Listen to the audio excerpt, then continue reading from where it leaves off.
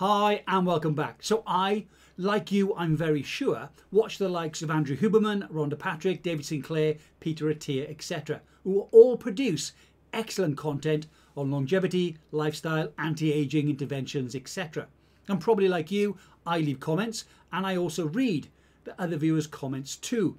Now I get that these are very busy people and there are probably a multitude of reasons why they don't or they can't answer questions that their viewers pose in the comments section.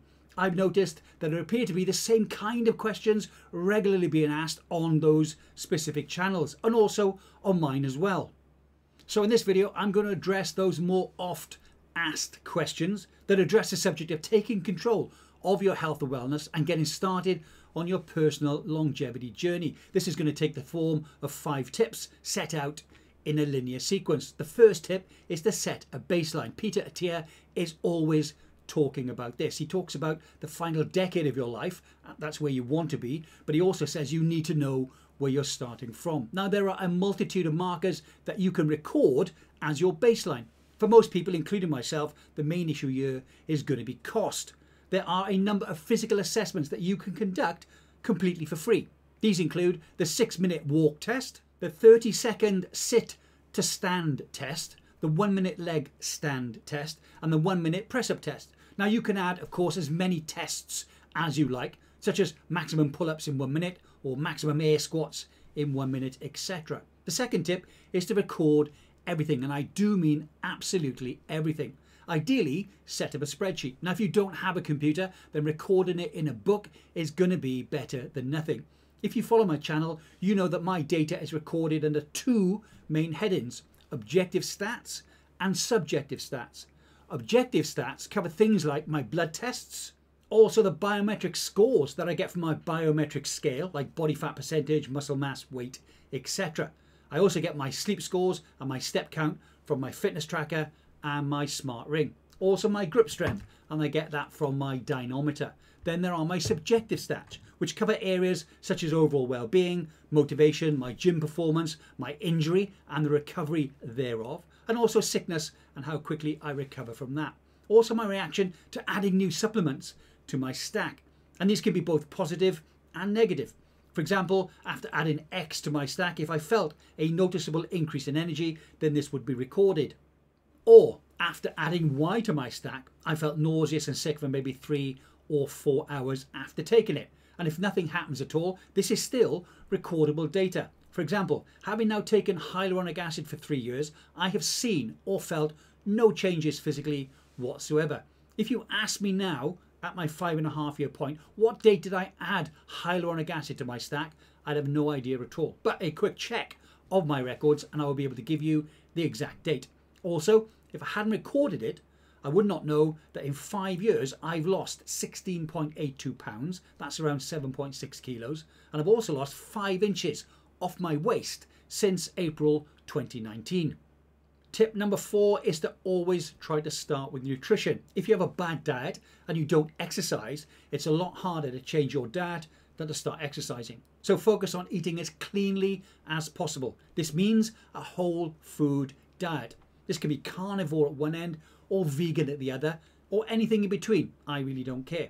You just have to stop eating ultra processed foods. They are full of added sugar and when consumed light up the same reward center in the brain as people who take cocaine. So if you're addicted, it's going to take you a lot longer to change that than having to say get up and walk around the block as the first step in changing your exercise protocol. This may seem like a strange request, but if you're enjoying the video and you'd like to do me a solid, there's no need to give me a thumbs up and there's no need to subscribe. If you want to help, please share it. Anywhere is fine. Facebook, LinkedIn, Instagram, X, even Rumble. Anywhere is fine. Back to the video. And back to diet. Changing your diet, as in eliminating ultra-processed foods, is going to be extremely difficult, especially if your family is not 100% on board with what you want to do. The next tip is to change just one thing at a time.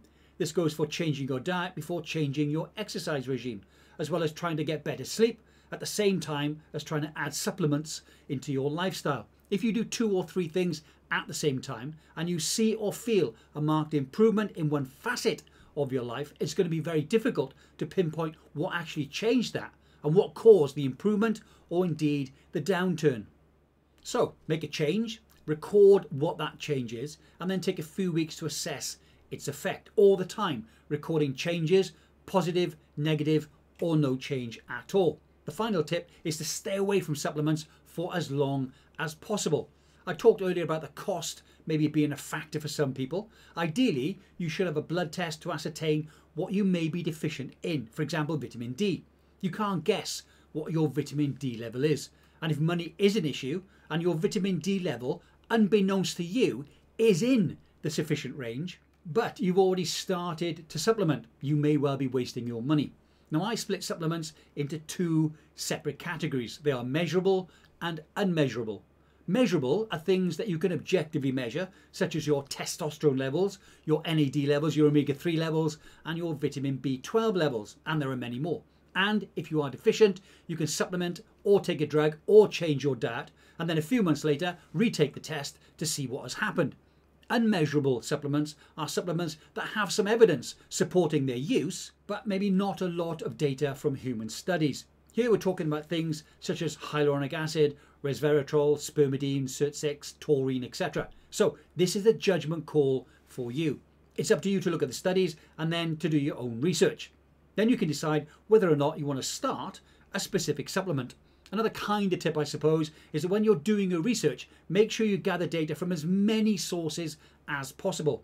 Now, I've noticed, and this is purely anecdotal, that younger people with time on their hands and a metabolism that isn't showing signs of wear and tear tend to be overly cautious. And unless there has been numerous double-blind, placebo-controlled clinical trials, the risk of taking something like Fisetin is far too hazardous for them. As a rule, I am generally a very risk-averse person, but having weighed up the pros and cons and the potential risks and using a data-driven approach, I do take a number of supplements that fall into my unmeasurable category. If I were 30 or maybe 35 and I had more time on my hands, I may well not have taken this particular route. And remember, when it comes to longevity, what Andrew Huberman said. Just to take a step back, I know a lot of people out there are like, if there isn't a double-blind, placebo-controlled trial, random trial, then why would you ever take something? And then there are a lot of people like David or me or a lot of people out there who think, well, if there are some mouse data or something safe, why wouldn't I try, right? Because when it comes to longevity, nobody wants to be in the control group.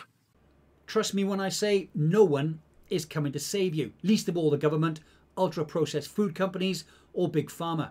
Having a logical, science-backed plan that ignores junk food marketing and advice from medical professionals who only get paid when you're sick is all up to you. Let me know in the comments below, what are you doing to save yourself? Have you started your own longevity experiment?